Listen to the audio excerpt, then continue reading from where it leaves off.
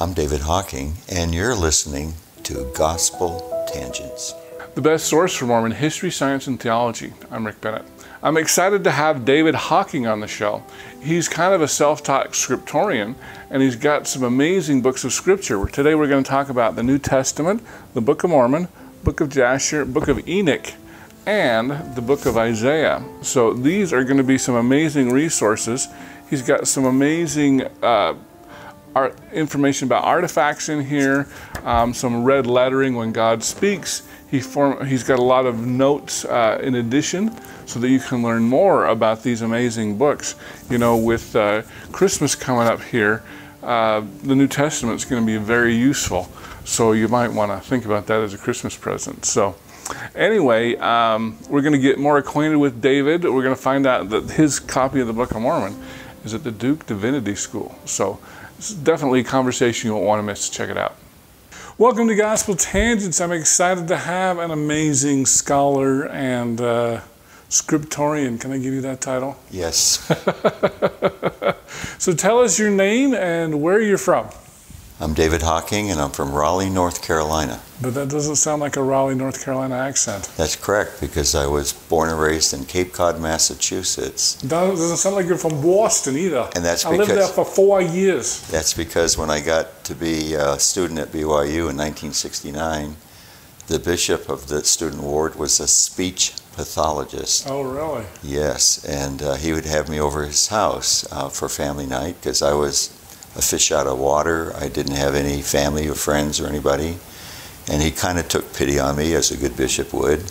And so after the meal and a family night, we'd go into the basement, and I'd put the headphones on, and I would have to, take my R's like Donner and say Donna. Instead of say pack, I would say park. Instead of saying water, I would say water. I used to park my car at Harvard Yard. Yeah, that's it. So anyways, that's why I have hopefully a little bit more of a generic accent. Well, I would have never guessed you were from, did you say Cape Cod? Yeah, Cape Cod Hyannis is where I was born and raised. Yeah. Wow.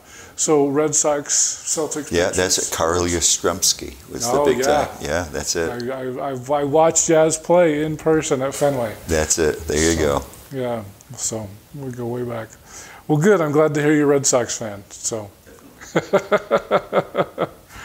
well, awesome. Well, tell us why we're here today. We're here because you and I were first had our meeting at a conference called the Firm Foundation and the Salt Palace, and I mentioned that I had liked your podcast and I'd been watching it on YouTube, and then we had a brief conversation, and evidently you said, "You're an interesting man, I'd like to talk to you."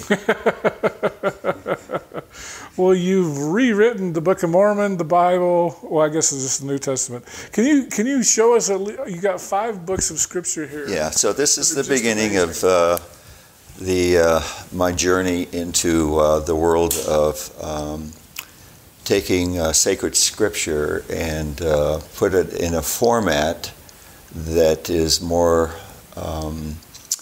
easier to comprehend and to read, as well as to highlight the beauty of the scripture.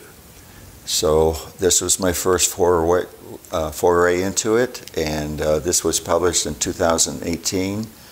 It's a collaboration of what I did to reformat the text, and then also to incorporate information that I believed in and I learned from many sources, many of which were part of the Firm Foundation, or the Heartland, if you want to call it, theory of where the Book of Mormon took place. And that meant something to me, and I wanted to incorporate some of those elements into the narrative. And so Rod Meldrum, I reached out to him. He thought that what I had done was something that would be of interest to him. I then visited with him, and then that collaboration occurred and others got involved. So this is my first foray. Once I did this, I then said, I've got the format down. I think I'd like to continue. So I then did the next book, was the, of all things, called the Book of Jasher. And I'll refer to that a little bit later, but it's an interesting book, great provenance. And in fact, once the original publisher, which was a New York Jew by the name of Mordecai Noah, once he passed away, the copyright and the licensing of this book went to the J.H. Perry Company out of Salt Lake City. So the consumer of this book of Jasher were actually Mormons. Yeah. So the next one that came after that was the book of Isaiah. And so this one was my personal journey to take the divine commandment of all of the scriptures. When you think of all the books, there's only one book that the Lord has given a divine commandment, and that is to search Isaiah casually. No. To search Isaiah by just reading a few verses and then passing over it. No. I mean, he said that you have to search Isaiah diligently. And I didn't do that. And here I am in my late 60s. Now I'm 70, going on 72. And I says, you know what? I'm going to do that. So this is my effort to search Isaiah diligently. And then after that, I then went into the book of Enoch. And I did this because I took a class from Hugh Nibley in my senior year at BYU in 1975, Senior Topics of Religion. And we went to the Joseph Smith Library, and there was maybe 15, maybe max 20 of us around the library table, and Hugh Nibley was with all his disheveled look to him, with all of his notebooks and papers, and and he would just rattle on like Hugh Nibley does. And then at the end of the semester, in my senior year, no quizzes, no tests until the last day of class, and on the chalkboard was, what are Joseph Smith's credentials? And I had to write an essay. We all had to. So if he was still living today, I'd present this to him, and hopefully he would say, you're the Hugh Nibley heir apparent. So anyways, that's why I did this, and we'll get into that. Okay. And my final one is the Joseph Smith translation of the New Testament. And I went ahead and is bold enough and have the gumption to take the challenge, if you want to call it that, by being bold enough to research the provenance of that manuscript that Joseph Smith called as his another calling that he had that was given to him by the Lord, a branch of his calling, to revise the errors and the interpolations of men that were part of the Bible. And so in 1867, the Reorganized Church published it, and so this is in the public domain, the text. And so I went ahead and felt that that would be important. We, as members of the Utah Mormon Church, if you want to call it that, we've never had the full benefit of everything that Joseph Smith did by way of commandment. And because of that, I felt that since next year would be Come Follow Me in the New Testament, what better opportunity for we as church members to actually read what Joseph Smith contributed. So this is my latest book. That's awesome. That's awesome. So one of the things that was most impressive to me was not only have you put the words of Jesus in red, I think that's probably one of the easiest, most noticeable things, but you've added a lot of scholarship to these books as well. So do you want to start with the Book of Mormon first, since that was the first one? Yes. So I think this is going to be an interesting story for you to learn. And then before we get there, I just wanted to get your educational background and everything like that. Good. So I'm a graduate of BYU. I got 2 degrees there. First is in electronic engineering. Okay. And that was in 1971. Then I went on my mission to England, London South Mission. Okay. And I'm in the home right now of my missionary companion. And he and I were companions for many months while we were on a mission. And we were in a singing group too called the Family Portrait Singers. Uh-huh. So anyways, so I came back from my mission, and I then majored in microbiology and chemistry. Oh, wow. So the goal of what I wanted to do was become a pedodontist, which is a child's dentist. And but that was an era when I was the baby boomer. Born in 1951. That's, if you look at the Gaussian distribution of children being born after the war, I'm in that highest peak. And so for the number of people going to medical school or dental school was enormous. So for everyone that got in, there was like 150 applicants. So, and at the same time, not to denigrate this, but for the first time in that time frame, there are more women applying than ever before. So therefore, the chances of, if you didn't have superior, ultra superior grades, it would be hard to get in. So I had to look for a different course. So that's why I went into microbiology and chemistry, knowing that if I didn't get into medical school, at least I could do something in that. So right out of college, I got to work at Baylor College of Medicine in Houston. And my research I was given to do was in virology. And at BYU, I took a 600 level course in virology. And so you can say that I have some really practical knowledge about viruses and vaccines and so forth. But so that's where I came from. And then after that, I got into business. And then business took me into a field that I became an expert in. And that expertise allowed me to travel the world. And the expertise had to do with hemoglobin disorders and the separation of hemoglobin variants. And the hemoglobin molecule is very complex. There's what they call globin chains. There's betas and alphas and gammas and, you know, all these different things. So I became an expert in that field because I was part of a company that formatted a procedure to separate different hemoglobin variants. And I was the one that understood what the pattern recognition was, so I wrote a book on how to interpret hemoglobin variants. That book brought me into the field of teaching others and traveling the world.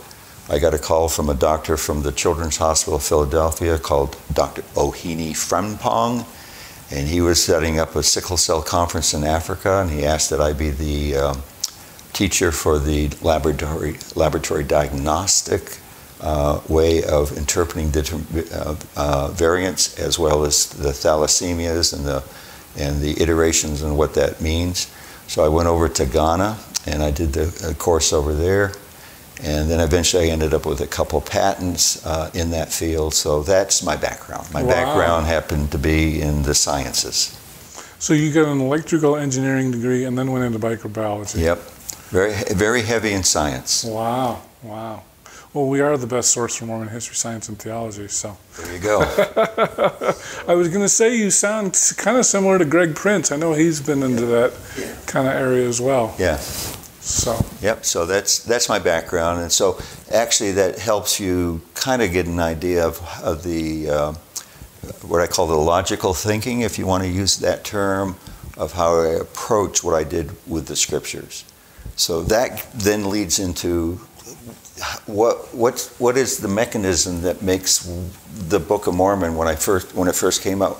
What was the thing that made it different than any other edition that you could get? And the difference is how I formatted the text. And the textual formatting is something I always knew had to be redone. And the reason why I say this is that the tools and the technology that was used when the scriptures were being first recorded anciently, and then when the printing press came and the type of printing processes, and then when the Book of Mormon came about, the Book of Mormon had, you know, the full scrap paper, they call it, in handwriting, and so there was a man who was working at the Grandin Press by the name of John Gilbert. And so here's a picture of John Gilbert. Okay.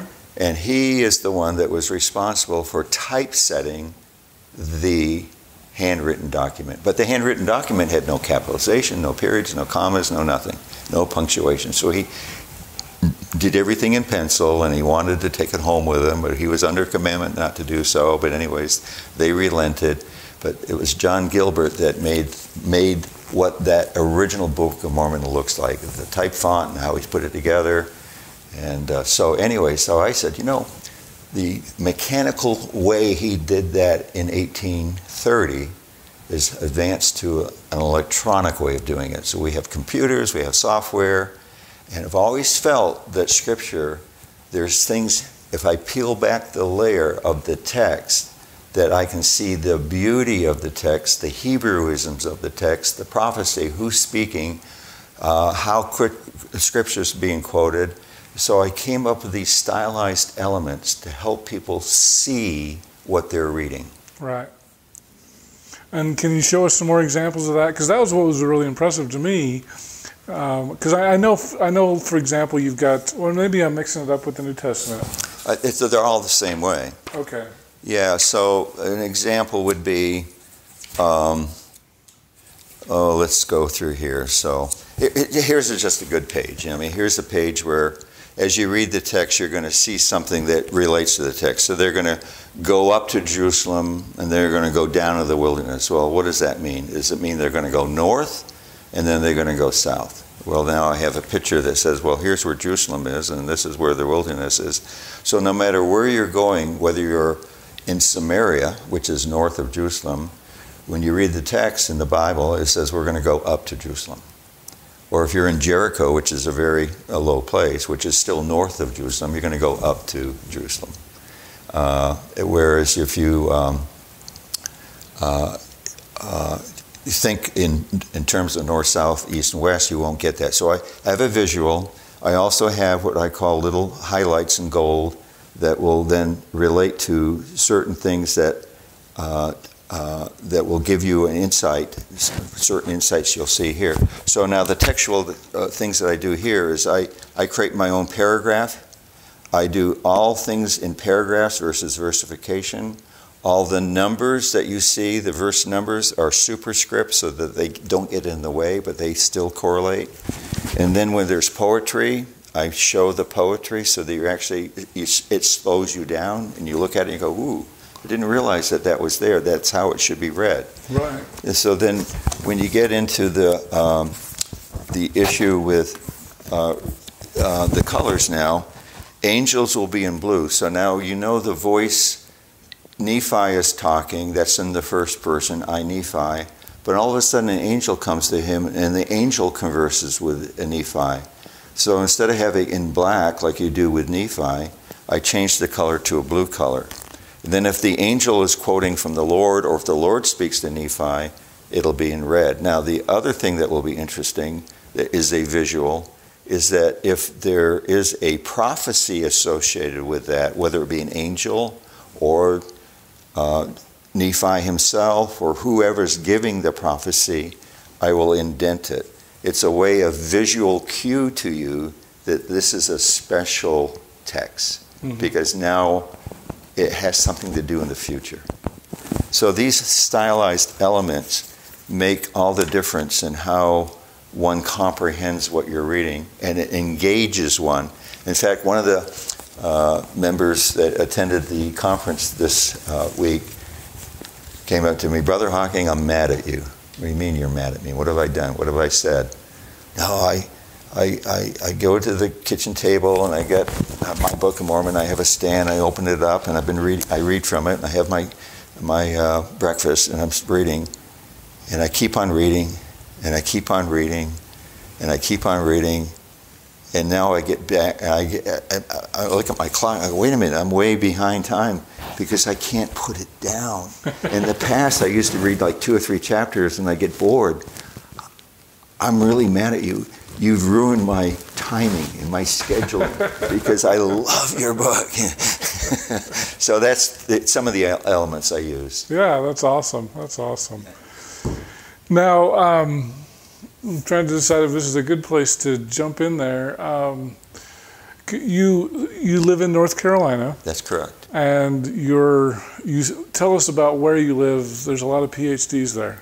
That's correct. I live in Raleigh, which is part of the Triangle Park. Now, the Triangle Park was created by the state of North Carolina because of the 3 universities that dominate that area. You have the University of North Carolina in Chapel Hill, Duke University in Durham, and then North Carolina State University in Raleigh. So who do you root for? It's difficult. Wolfpack, Tar Heels, or Blue Devils. And what really is interesting, because you bring that up, because when the temple was built there, the Raleigh Temple, the architect who also designed the stained glass windows, she came up with a brand new color of blue because she didn't want to have any partisanship with Carolina blue versus Duke blue. So it just so happens that our son was born in Durham, so we kind of followed the Duke group only because he was born there, and so he became a Duke fan. But as far as I'm concerned, I root for them all. I'm for North Carolina, no matter who's in there. Well, very cool. So was the Book of Mormon, was that what you had presented to the Duke Divinity School? Yeah, so when I had first moved to North Carolina, which was in 1979, we were in a branch, the Cape Cod, the Chapel Hill branch, and we were meeting in a junior high school, the Culbreth Junior High School. So there's no church building, it had no facilities. And since Richard Ross, Professor Ross, was an English professor there, when we first moved to that branch, he was the gospel doctrine teacher, and it just so happened to be the Book of Mormon time frame cycle, and he opened my eyes up to the beauty of the literary aspects of the Book of Mormon. He had just completed a book called The Literary Testimony of the Book of Mormon, Feasting on the Word, and from retrospectively, now that I'm older, I can look at that particular volume of scholarship that he did as a pivotal point in my life, not only because I knew him personally, but because what he did and what he wrote affected me internally. And so from that internal moment that I recognized that this Book of Mormon is more than just words or a spiritual thing, but there's actually literary qualities to it, and there's a literary testimony built within, whether it be chiastic forms or Hebrew poetry, all of the different elements that go into it. But at that moment, I says, if I ever had an opportunity to do what I envisioned, I would present it to the Duke Divinity School, because they're in my backyard. And the reason I thought that is because Duke Divinity School owns 2 original copies of the 1830 Book of Mormon. Oh, I didn't know that. Yeah, they have 2 copies, and every once in a while they'll have a notice, and they send it out through the newspapers as well as the media, is that they'll have a showing, a special showing of those books. And so in my mind, I thought, if it ever happens, I would be able to make this go forward, that if I did it, I would present them with my version of the Book of Mormon. And it happened. Okay. And it happened when I was called to be the historical chairman of when the Raleigh Temple was dedicated. And so I got a call from Area 70, Brother Hocking, we'd like to have you be and write a book about the temple, the open house, and so forth, and the rededication. So I was on the committee members' meetings, and one of them has to do with the VIPs and making sure that the governor knows about it and the media knows about it. And I brought up, does Duke Divinity School know about this? Yes, we need to do that. We need to let them know that they're coming.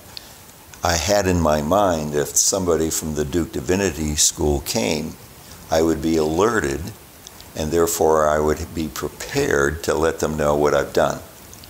And it came true. I got up one morning when there was 2 days of VIPs, and I says, I'm just going to bring my Annotated Book of Mormon with me, along with the Book of Jasher. I had already completed it. Oh, okay. And so they had the VIP tour. They then go back into the Stake Center where they have the displays. And I had a really nice conversation with a really nice-looking guy that looked like he was a professional. And I didn't really ask for his name, nor did I know where he's from. And, because the conversation just flowed the way it flowed. And then he left. And I had that impression, I need to find out who he is. So he's just about to exit the stake center. And I go, excuse me, what was your name? Again, I didn't catch it. And he gave me his name. I says, so, and where are you from? He says, I'm from the Duke Divinity School. Oh, I'm so glad I caught you before you left. Do you have any extra time? Yeah, I can do. What do you have in mind? I says, just sit here on the sofa here in the foyer, and I'm going to get something for you. I'd like to show you something. So he sat down. I opened up. I gave him a Book of Mormon to look. I says, I'd like to show this to you because I want to donate this book to the Duke Divinity School. He looks at me. He says, oh, okay. And he opens up the book and he goes through the pages. He goes, wow, this is gorgeous. This is beautiful. Now, who are you again? I go, well, I'm Brother Hocking, David Hocking, and are you a professor? No, I'm not. Gosh, this is great. And oh, by the way, I also have this book of Jasher. You've got the book of Jasher? No one knows about that. And he takes the book, and he goes through, and he goes, who are you again? He says, yeah. I says, I'd like to come and donate these to you. He said, absolutely, we'd love to have you come. And so I had an appointment, and I got to meet the faculty and the librarians and so forth. So we sat down at this big table, and I brought several copies so people can look at both, the Book of Mormon and the Book of Jasher. And I says, I'd like to donate 3 Book of Mormons. I'd like to have one here in the Duke Divinity School Library, one in the General Library, and you can do whatever you want with the third. One guy I know what we're going to do with the third one. We're going to put it in the Duke Chapel. We have people, really? He says, we got the Torah there, we've got the Old and New Testament, we've got the Catholic Bible, we've got the Hebrew stuff, and we've got the Quran.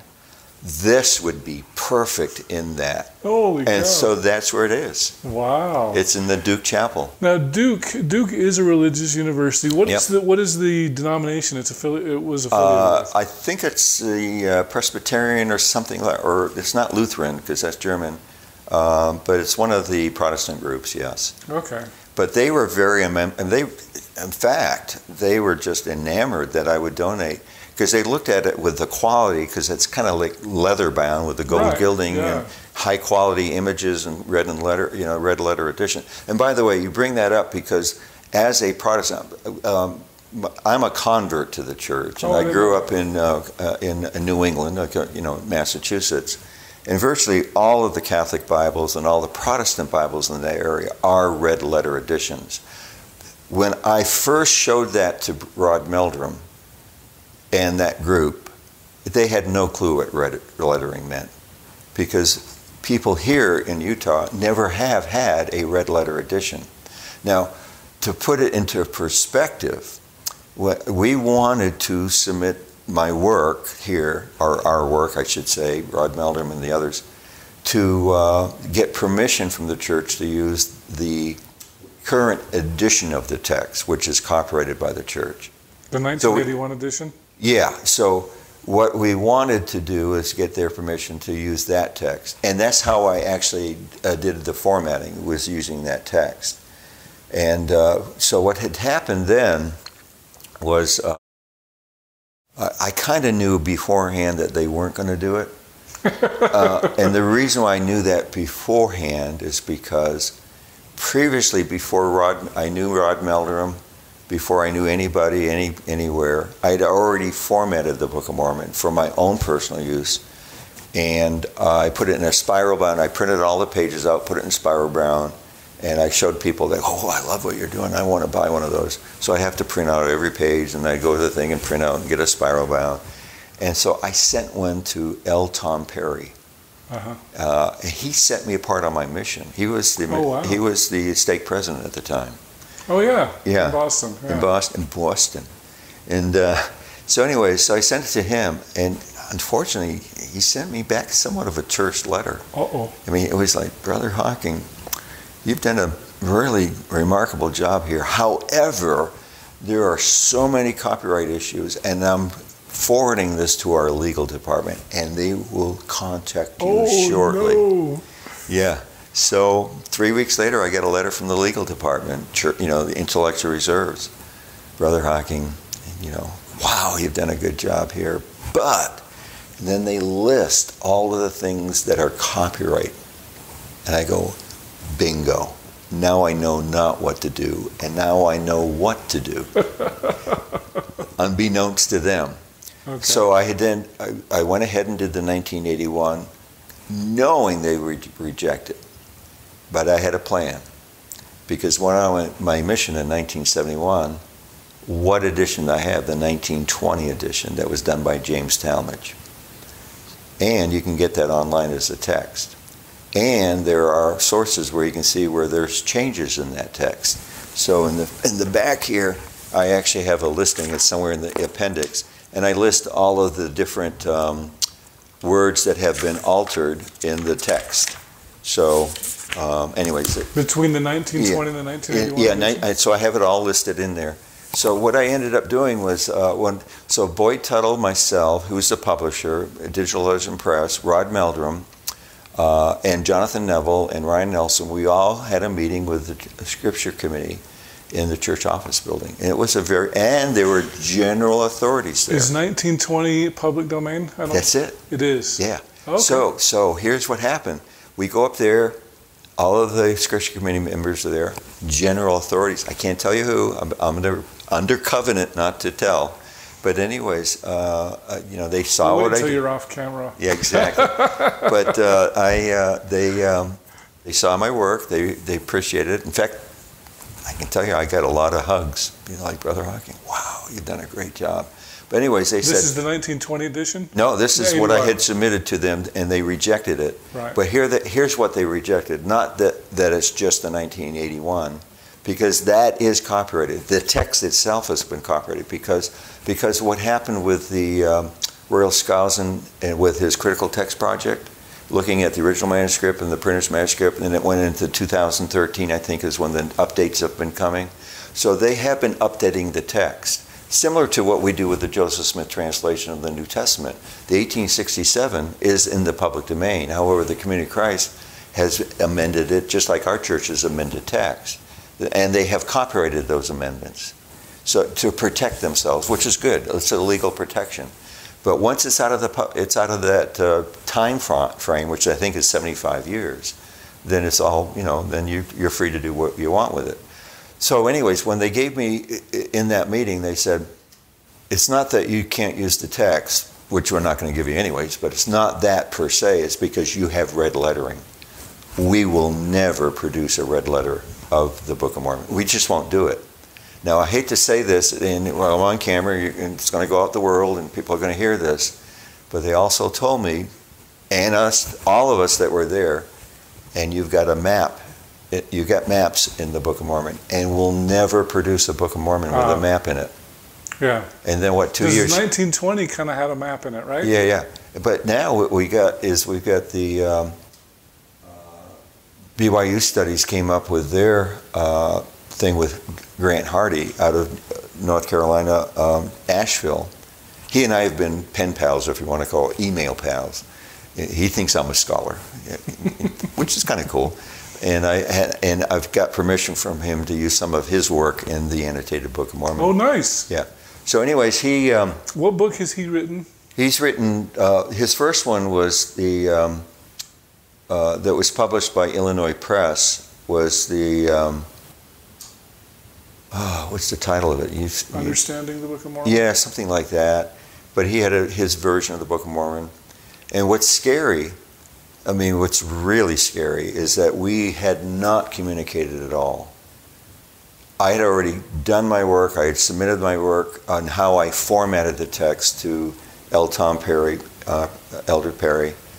And then all of a sudden his book comes out in Illinois Press a few years later, and it's almost as if there was some aura, because he was doing similar to what I had done. And I at first thought he plagiarized me. Oh, wow. I didn't tell him that, but I'm just thinking, woo, this is strange. Yeah. And because when I sent him with my version, he goes, wow, I wish I had known about you, because I would have liked your version. So it's funny how that was all happening right in North Carolina, of all places. Wow.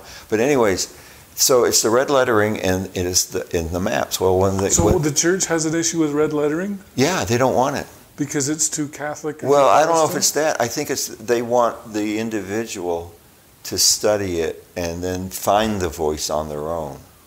Whatever. But I'm not going to figure out their view of it. But so they go, and then of course I have blue lettering too. And I struggled with the fact that if I'm going to use the red lettering, I had to have the Father, the Son, and the Holy Ghost.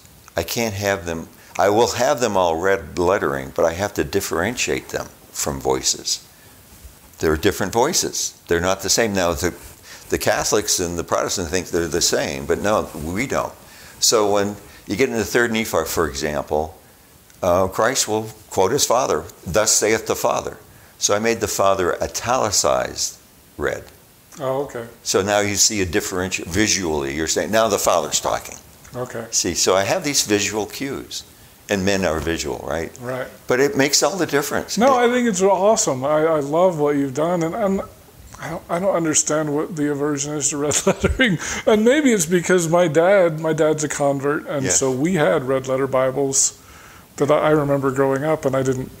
Yeah. I just grew up with it. I didn't think any big deal. So here's really the ultimate thing about the formatting. So if I concentrate on the formatting of the text only, then there's like an onion. You peel off this layer, and then you peel off this layer. Underneath this layer is another layer. So what happens when you do just a normal black versification? You're missing a lot of what's behind those words and those sentences. When you put it in the format that what I've worked hard to do, it's like peeling off layers. You get to see the voices. I put quotations mark. I make it a paragraph. It flows better. And then when there's a prophecy, you see that it's a prophecy. Now, if there's poetry in there, you see the beauty of of what is being said. And then when there's what you called inspired utterances, which becomes poetical, you see the inspired version. So there's a Psalm of Nephi, chapter 4 in 2nd Nephi. Well, I write it as poetry. It's a true psalm. And within that psalm, he is pulling from that psalm portions of psalms. So there's fragments of psalms within his psalm. And you get to see it. And it's very complex. Similarly, I do the same when you get to the Isaiah chapters within 1st and 2nd Nephi and even Jacob. They will quote many chapters and verses of Isaiah. Now, in my annotated, I underline all of the differences that are not in the King James Version. So as you open up my book, you go to Isaiah and you'll read it and you'll see underline. He's not plagiarizing from his King James Version. He's not doing it because there's so many differences. So, but here's what's good about that is the fact that I'm taking the effort to see the differences. Therefore, I have seen enough of the versification or the verses and the differences that when you then go and you continue with the narrative, and now Nephi says, okay, now I've just quoted Isaiah, now let me expound on it. So as he expounds on it, he will then glean from what he has just quoted passages within his exposition. So what I do visually is I italicize in blue those passages that he's just quoted. And then I learn later that's a form of what a rabbi does when they do a midrash. Oh, wow. They'll take a passage, they'll read the passage, and then they'll make a commentary on the passage. Similar to what Christ did when he went to the synagogue. He opened up Isaiah, and then he said, this day, this scripture is fulfilled in your ears. He's making commentary of what he's just quoted. Right. So that is rabbinical. That's Hebrewism right there. Mm-hmm. And so you'll see that in my work. and which gives you another reason why you pull the layer back. What farm boy in upstate New York in 1829, 28 is going to do that? How sophisticated is that? That's another one. I call those breadcrumbs. These breadcrumbs are dispersed throughout the entire Book of Mormon. You get enough breadcrumbs, you get a slice, a loaf. If you get enough of the slices, you get a loaf. And the loaf is pretty much proof that this can't come from just the mind of a charlatan. It has to have so much information in there that is impossible to plagiarize or to come up with it on your own. Or you knocked off this or you knocked off that. And I have enough of that. If I could give workshop after workshop after workshop, I can tell you all these breadcrumbs I've found. See, you're just begging me to ask you, what do you think of William Davis's book? Have you read it? No, I have Visions not. in the Seer Stone? Oh. Did you watch my interview with William? No, I have not. Oh, okay. I need to do it, yeah. Okay, well, we might have to have a sequel then. And, That's right. and you'll have to watch that and read that book and see. Because William, I mean, I think what you've done is amazing and impressive. But I always like to hear all sides of all the stories. Yeah. And William says that that there's evidence of oral tradition, that it was an oral dictation, and that Joseph had training in as a Methodist exhorter and things like that. Yeah. So, and I think all of that has merit. I mean, there are elements to that because, again, it comes from the mind of Joseph. He's the one that's involved in making the translation, using what Jonathan Neville would say, his mental vocabulary that he had, his way of expressing. And how did he do that? I think Jonathan Neville's done a fantastic job of at least giving you rational explanation of how that could have happened, being that Joseph had that leg surgery. He was bedridden. You don't have TV back then. You don't listen to the radio. They didn't have money to buy newspapers. You read the scripture. So he might be one of those gifted people like William B. that had a great photographic memory, could memorize stuff. So now, they moved to Palmyra, and now he's got a farm and stuff, and he's still not well because he still limps. He's not completely healed, and now he's going to the town to get the newspaper. But now he's kind of like a vagrant in the sense that he's spending time looking at periodicals or something. And what's there? Jonathan Edwards.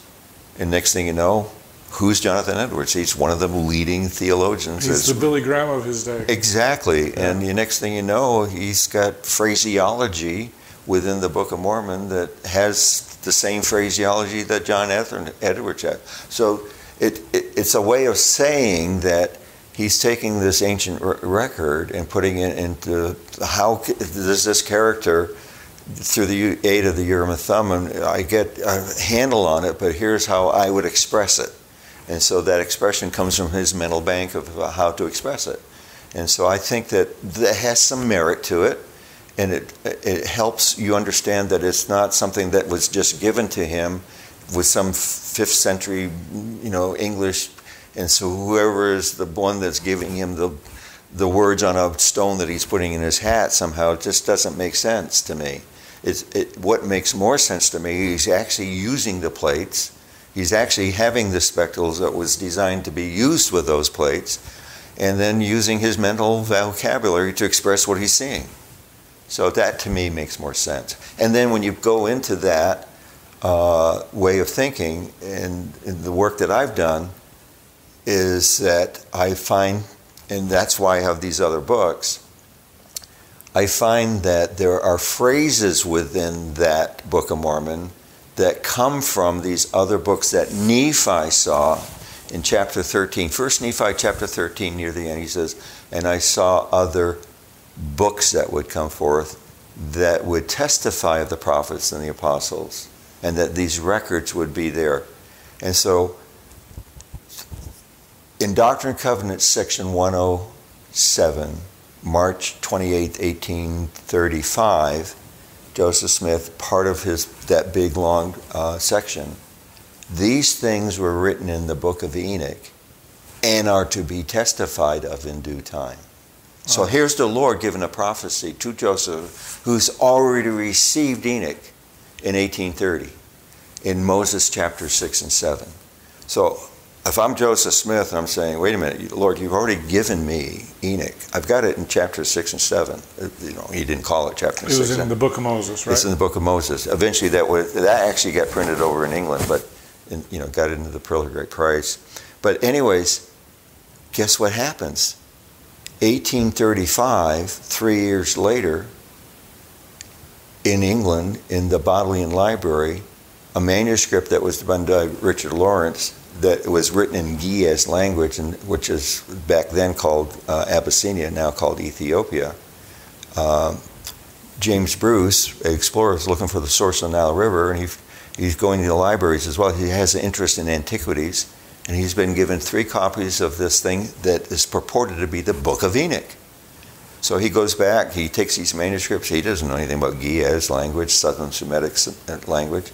So he donates at the Bodleian Library, donates ones down in Paris, in the library down there, keeps one to himself. And Richard Lawrence, back in, now we're into, this is in 1775 when this happens. Now we're up into 1821 when Richard Lawrence transcribes it into English.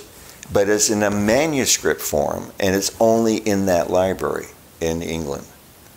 It wasn't until 1838, 3 years after that revelation was given, that it's in book form. 1840, Parley P. Pratt is now the editor of the Millennial Star in Manchester, England. Volume number 1, he's reading the Book of Enoch. The English, okay. Because now it's in book form. Right. At the same year, 1840, the Book of Jasher that was found in Jerusalem in 70 A.D. by a Roman soldier from the Iberian Peninsula.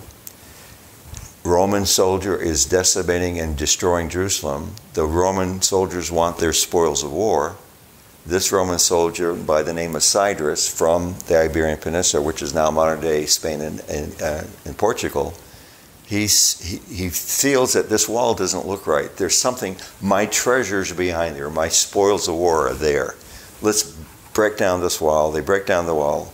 Lo and behold, there's a rabbi with a bunch of manuscripts. He sees dollar signs, whatever that means back then. He says, I know that the Jews are fleeing to the Iberian Peninsula. A lot of the rabbis were reading the scriptures. They knew that it was going to be destroyed, so they're fleeing. And they go there. So he says, I'm going to take the scholar along with the manuscripts and go to Iberia with them. And he did. He did it. And eventually that gets parsed out, these manuscripts, and they finally get printed here and there. The Sefer Yahashar gets published in Italy in 1625. It's in Hebrew without points, meaning that it predates the Masoretic text that we get in the King James Version that was done in 1611. So what does that mean? It's without points, meaning the Masoretes were the ones that says, we need to standardize how the rabbis read the Torah, because there's no vowels. We're going to put the vowels in by these points. And there's got to be a way you say the words or how you teach the words, so we're going to put in what they call diacritical marks above the lettering.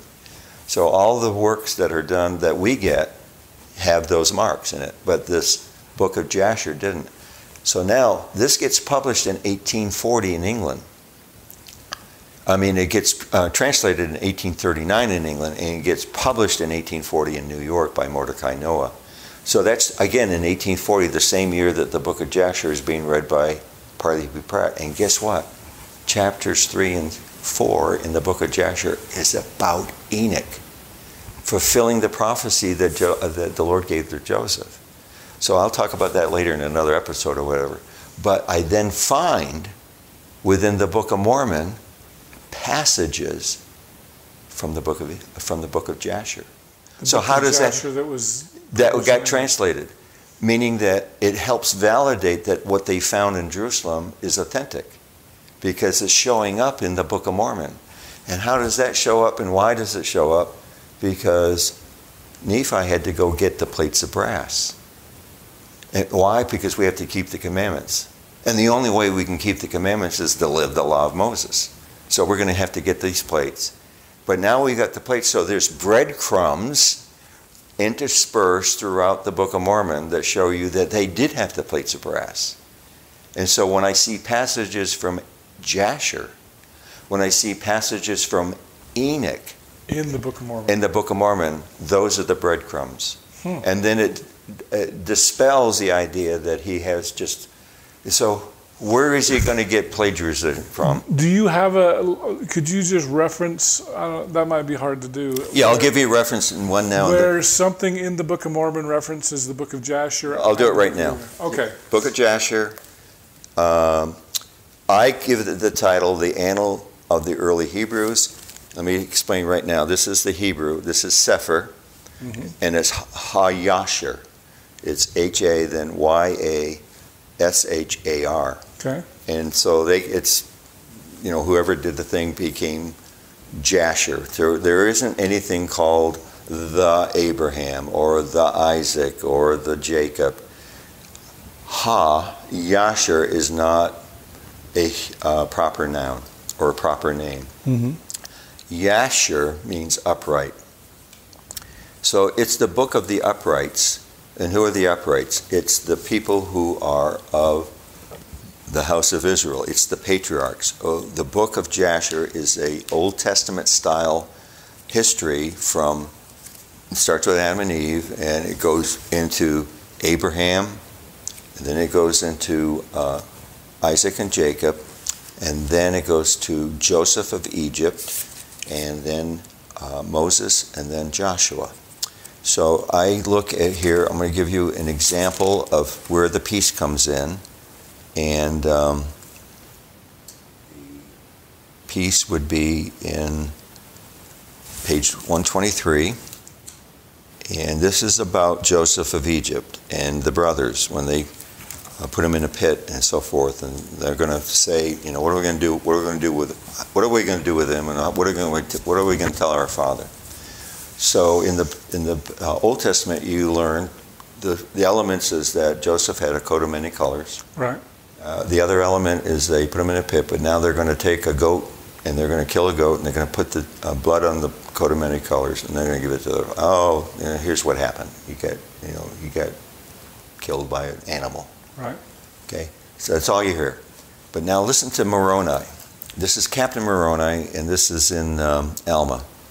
He said, Moroni said unto them, Behold, we are a remnant of the seed of Jacob, yea, we are a remnant of the seed of Joseph, whose coat was rent by his brethren into many pieces. Yea, and now behold, let us remember to keep the commandments of God, or our garments shall be rent by our brethren, or we be cast into prison, or be sold, or be slain. Yea, let us preserve our liberty as a remnant of Joseph. Yea, let us remember the words of Jacob before his death, before he saw that a part of the remnant of the coat was preserved and had not decayed. And he even said, Even as this remnant of the garment of my son hath been preserved, so shall a remnant of the seed of my son be preserved. So, and then he took the coat and so forth. So now we've got the idea that his coat was torn, and that we don't want to be trodden down by our brethren. So we've got the tearing of the coat, renting of the coat, if you call it that in that language, and the trotting of our brethren. So where did he get that from? He didn't get it from our Masoretic text, because there is no mentioning of his coat being torn or being trodden. Let's read in the book of Jasher.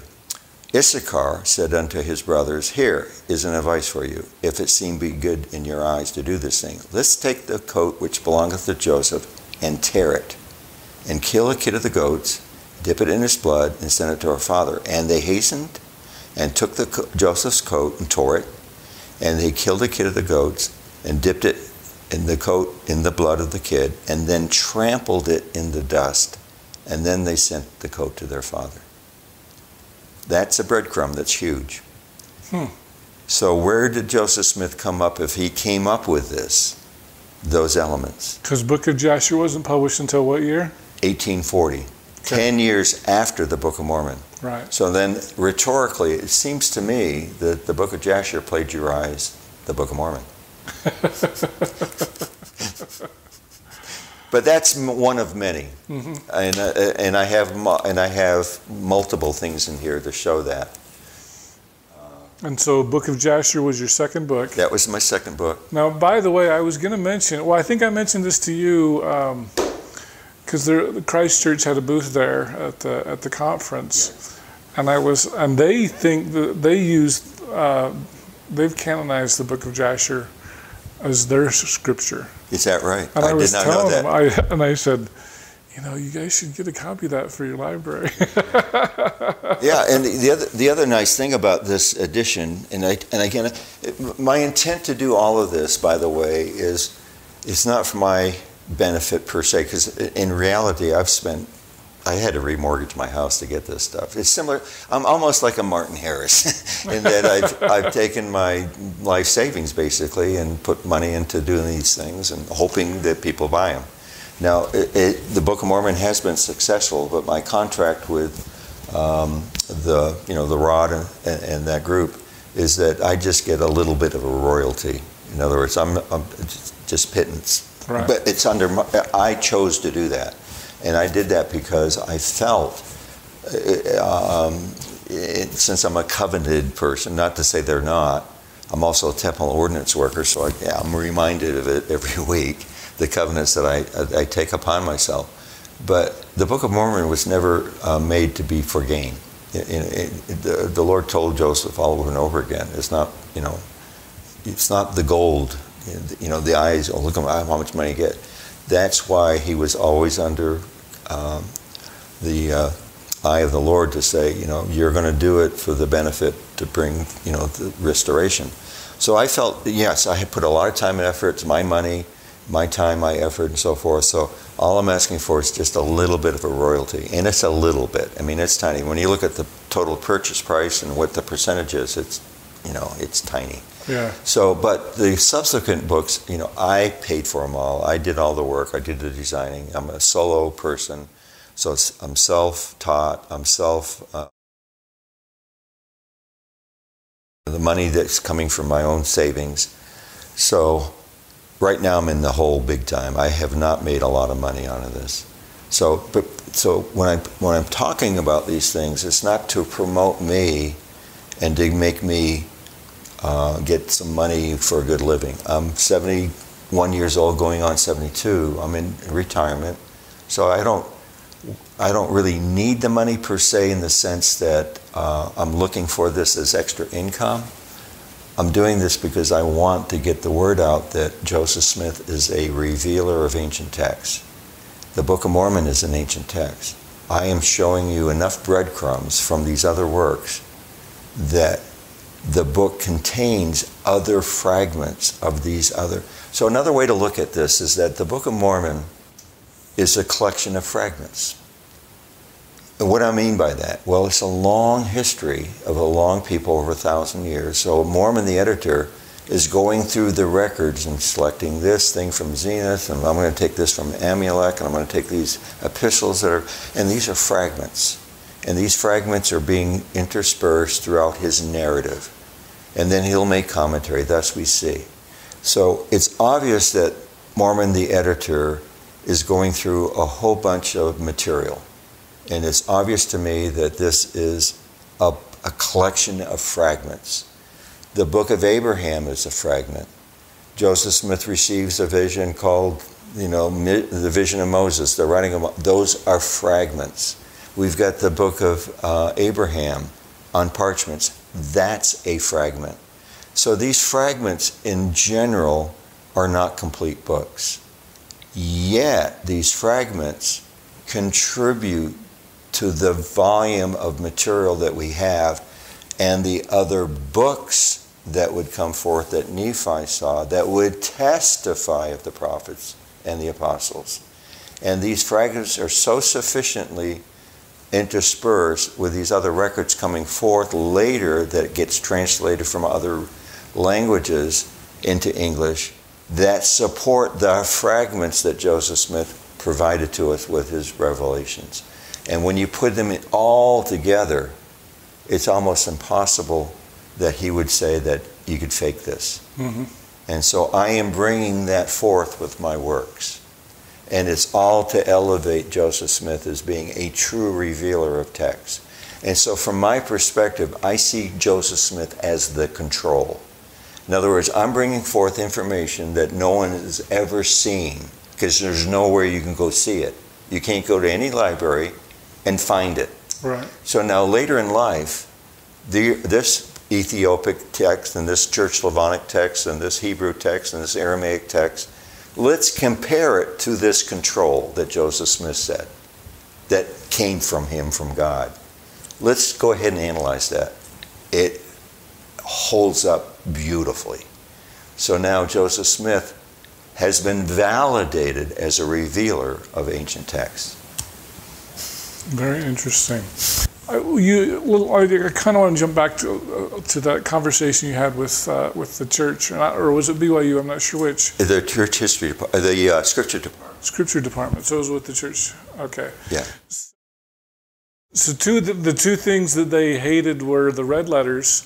Yeah, and the map. So my question is,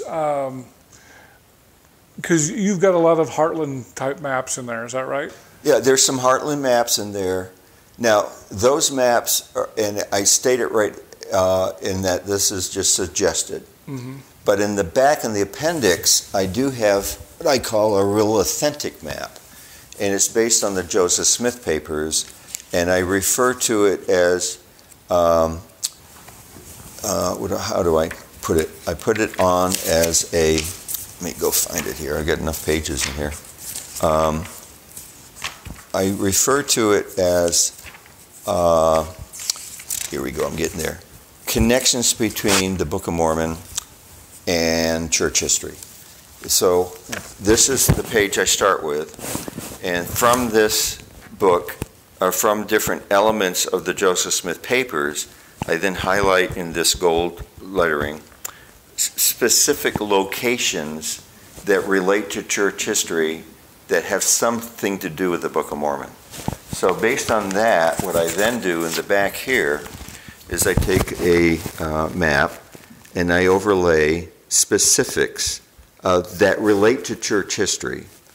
So for one of the most, the big example is Joseph Smith is on his Zion's camp, or the camp of Israel. So they're roving over the plains of the Nephite. And that's his language. That's what Joseph Smith is saying. So now we have the phrase, the plains of the Nephite, that's being said by Joseph Smith, that's in the Book of Mormon. That's a Book of Mormon phrase. And it's in the Joseph Smith papers, coming from Joseph Smith.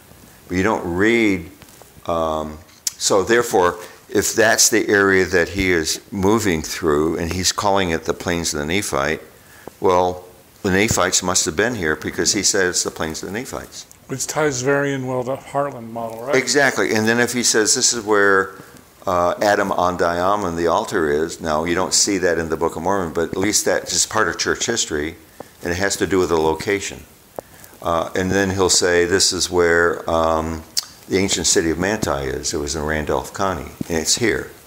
And so now we have a Book of Mormon, the city of Manti, or in section 125, I think, it says, now let the name Zarahemla be named upon it. That's the land across from Nauvoo. Now, we don't know precisely that is exactly what the Zarahemla is, but we do know that there's a Jerusalem and a New Jerusalem. Is this something that could be a new Zarahemla? But he doesn't refer to it that way. But at least there's the idea that it could be something to do with Zarahemla, so I put that on the map. And then I have these things here.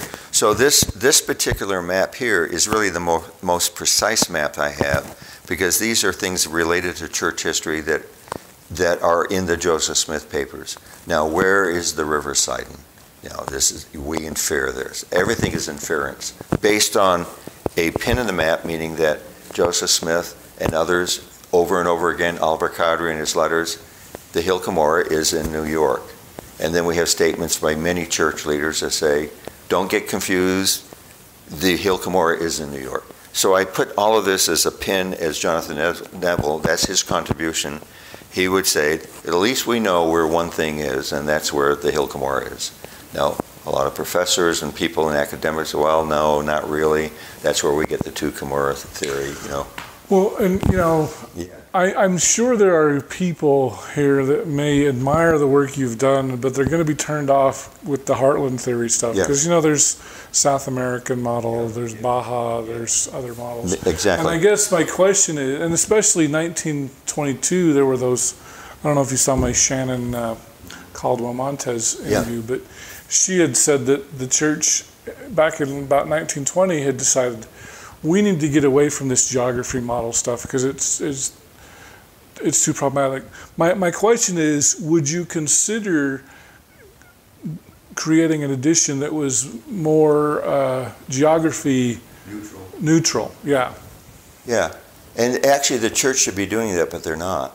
Everything that they talk like about, they have never been neutral. That's so weird about the red But yeah, letters. they want us to be neutral, but they're not. Yeah. They have never shown anything in North America. They always show it as in Mesoamerica. All of the background has mountains in it. It's got palm trees. It's got Chichen Itza type style temples that have nothing to do with the law of Moses.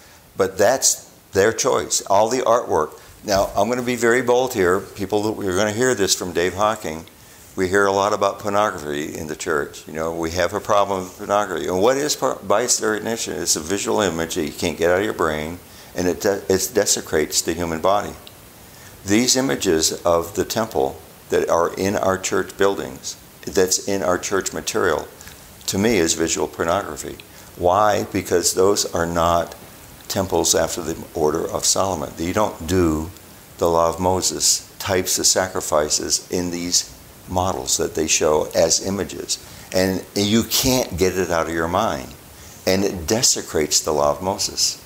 So for me, that's visual pornography. Wow, that's pretty bold. It is very bold, but to me, that's what it is, because you cannot get that out of your brain. And if they attempt to do that, there's going to be a huge backlash. Like, you've been given this all this time, you know, image after image after image, iterations after iterations, and now we've got new videos that we're going to show you, and it's going to be the same image. And I think that's not right.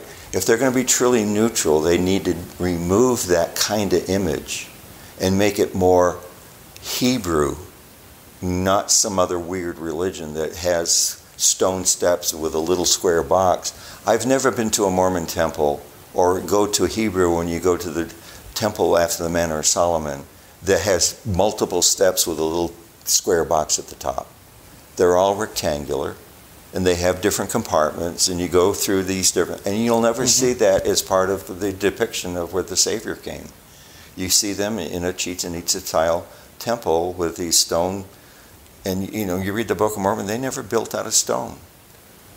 You know, so well, all I'm saying is that I'm trying to be authentic when I present material that's related to what the Joseph Smith papers are showing with how Joseph Smith taught his people. When he said, I'm picking up a bone of a Nephite, he's not doing that, No, he's saying, you know, you've got a spiritual testimony of the Book of Mormon. You've got your spiritual witness. Just like you have a premortal spirit, but you had to get your body here. You had to be a physical entity in order to have a complete person. And then when you're resurrected, like the Savior was, the Savior said, I want you to come forward and touch me. I want you to handle me. I want you to thrust your hand in my side. I want you to feel the prints of my finger. Because I am a human being and resurrected in a body of flesh and bones, as you see me have. You are now getting physical evidence that I'm real. So with the spiritual and the physical, you get a perfect knowledge and a pure knowledge. And so when Joseph Smith was picking up a bone of a white Lamanite called Zelph, he in essence to those 200 plus people is saying, I'm giving you physical evidence that were roving over the mounds of these once great people, the Nephites, as evidence that they were here. Now, if that's blasphemy, then I'm proud to say that, because that's what Joseph Smith. And who is Joseph Smith? He's the one that translated the Book of Mormon. He's the one that saw Moroni. He has a perfect knowledge of what he's talking about. He's not an academic. He's not doing research. He's giving you pure knowledge. Okay, so you're not interested in doing a geography neutral? I could version? in the future, if there's an interest in it, I could do that. Okay. Yeah, because I think what you've done is amazing. This has caught a great deal of interest. Now, the Book of Mormon, this edition has has been well sold. I don't know what the total number is. I don't know all the different things, even though I should know, because I'm not the one putting the money up for it. But I think it's close to 30,000 books have been sold. Wow. So that's not bad for a first-time edition of something. And so Duke Divinity School is going to be Heartland model, and you got BYU, which is Mezzo, is that right? Yeah. Well, you know, and yet they say there's no map, but then what does BYU do? They create a fantasy map that has no reality any place on the earth. So, I mean, who's right? At least I'm showing the Joseph Smith papers and what Joseph Smith said or others have said or where things are. And it's something you can read that has a location versus something that is made up. So who's going to believe who? So that's what I'm getting at. Yeah.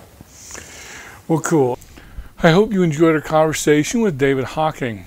In our next conversation, we're going to talk more about some of these books like the Jasher, Enoch, and Isaiah. And we're also going to dive into the New Testament. He's got some really interesting things with the Joseph Smith translation. But now I'm going to do, you're going to turn a page, and there's going to be 2 insight pages. So now I'm going to compare the normal King James Version Beatitude, blessed are they, blessed are they. But right next to it, I'm going to give you the Joseph Smith translation of the Beatitudes. And look at the white space here. Mm-hmm. Look at what's being added. Now all of that is bracketed because that's coming from the new translation. Not a phrase or two. It's not Adam Clark that's making this. This is Joseph Smith. You know, I don't want to get into the controversy. Oh, I do. If you like what we're doing here on Gospel Tangents, please become a paid subscriber at gospeltangents.com or patreon.com/gospeltangents. We've got full transcripts on our website at gospeltangents.com. And if you'd like to check out some of our other conversations, click over here. Thanks.